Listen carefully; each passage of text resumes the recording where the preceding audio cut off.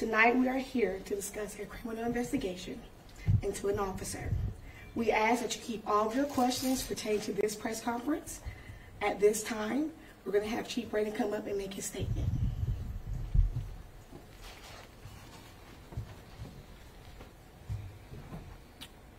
Good evening. We are here today to discuss the criminal investigation into Officer Israel Gear Johnson of the Fayetteville Police Department. On October 6, 2023, the Fayetteville Police Department received a Crime Stoppers tip identifying a police officer, Israel Gear Johnson, as being involved in illegal narcotic activity. This tip allowed us as a department to initiate a criminal investigation into those allegations. Our Narcotics Vice Suppression Unit began immediately to investigate Gear Johnson as a follow-up to the tip. Through the investigation, it was determined that Gear Johnson had committed the following crimes: 2 counts of willfully failing to discharge his duties, 1 count of common law obstruction of justice, a charge of conspiracy, and a charge for maintaining a dwelling for keeping controlled substances. Based on these findings, I made contact with the Federal Bureau of Investigation, who will also be reviewing the case to see if any additional federal charges would be appropriate. Some background on Officer Johnson. Gear Johnson was hired by the Fayetteville Police Department in June of 2021 to attend the Fayetteville Police Department's Academy. He was sworn in as a patrol officer in June of 2022. He violated his oath of office as a police officer by conspiring with other individuals who were involved in criminal activity throughout our city. It is important that the Fayetteville Police Department maintains the highest standards for our residents, and this arrest is an example of how we continue to maintain that promise to them. One of my goals as the Chief of Police is to release all information I have available to the public as long as it doesn't hinder any ongoing investigation.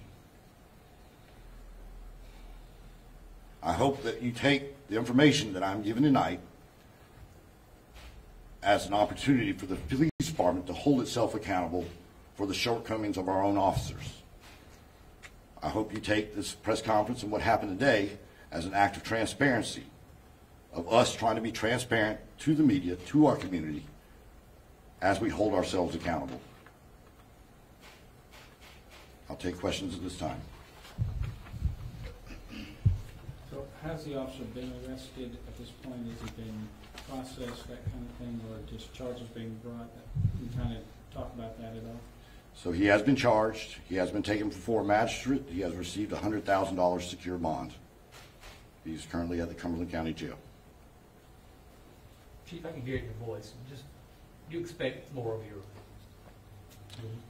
officers.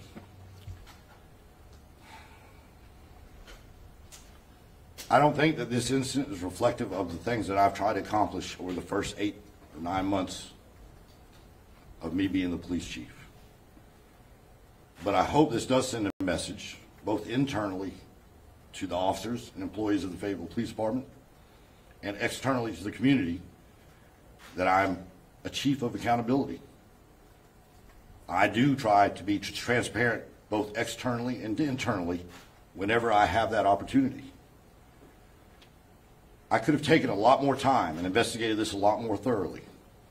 But I think that the gravity of the situation, the gravity of the allegations required some immediacy in my actions. And like I said, I have called upon the FBI to conduct follow-up investigations to see if additional charges will be warranted or justified in this case. But I took immediate action to resolve the issue that was brought to my attention. Are you aware of any history of delinquent behavior at this time from this officer? Well, again, and Monique, I'm going to be as transparent as I can without hindering the current ongoing investigation. I think that you know, tipping our hat to all the things that we have, or we truly trying to investigate and conduct follow-up on. Remember, I received this allegation and complaint Friday evening. You know, and it's based on that hasty investigation that yes, we were able to confirm there were truths to those allegations, and we've handled those as swiftly as we could, but there is a lot of follow-up that needs to be done in order before I can answer some of those questions. Chief, so with the charges you stated, so was he buying drugs or was he intent to sell them? What can you tell us what he was trying to do? I think the best that I can do is reiterate some of the charges that he was actually charged with. He's conspiring. There's a conspiracy charge in there.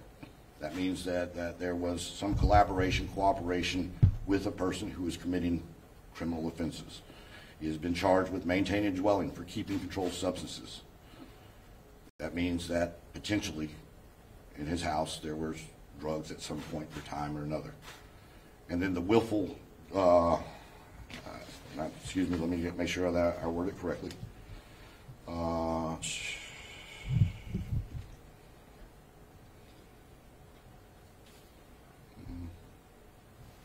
Willfully failing to discharge his duties. I can say this, there was information that Officer Dear Johnson had that he failed to act upon, which allowed criminals to go unapprehended and unidentified. I think that's to the best extent I can explain those charges at this time. Chief, do you have a mugshot that you can share with us, number one? Number two, what's the message to the citizens of Fayetteville? So no, a lot of things have been happening simultaneously today.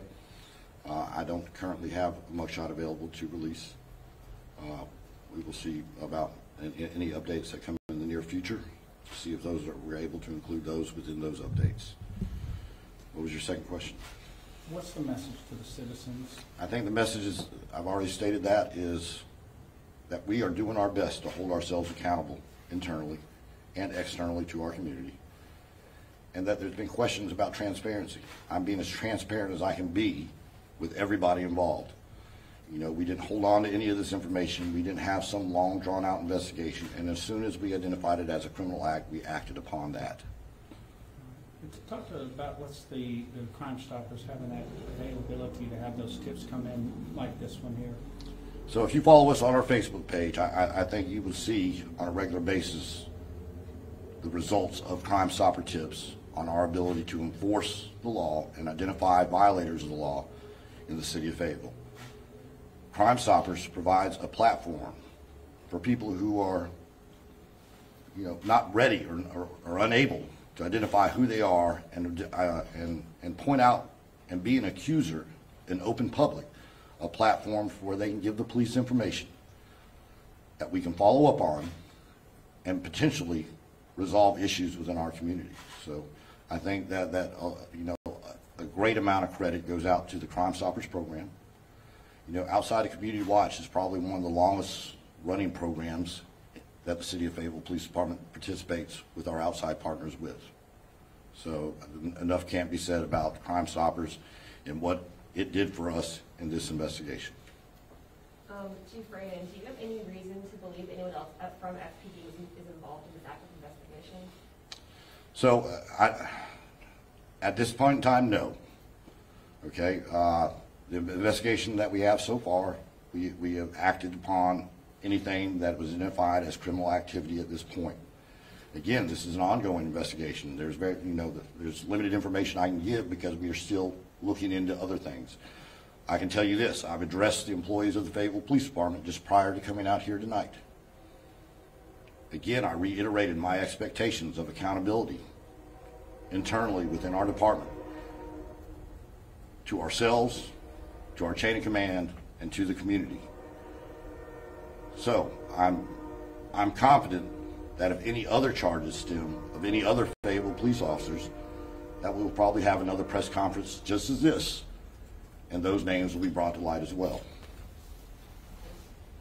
What's the age of the officer? 23.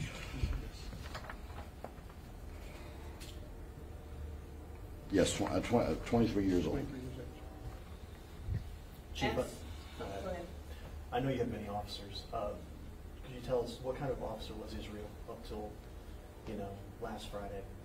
So I would say this, that is one of the things I'll refrain from making comment on, because, there's a lot to be discovered, there's a lot to be questions to be asked, there's still interviews and things to be had.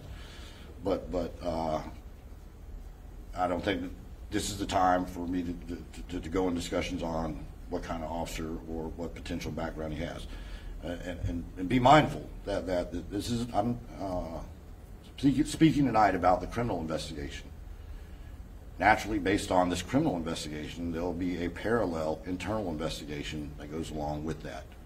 So those two will be going on simultaneously as we move forward from today. You said earlier, sir, that you don't feel that this incident is reflective of the moral standing, the integrity of which, so many of the other officers really carry it within the department, and you're going to be looking at ways of having internal accountability. Do you want to speak more towards what that process might look like? Will there be department-wide conversations about this kind of conduct and what's not tolerated and what you do expect of your officers? So I'll tell you this.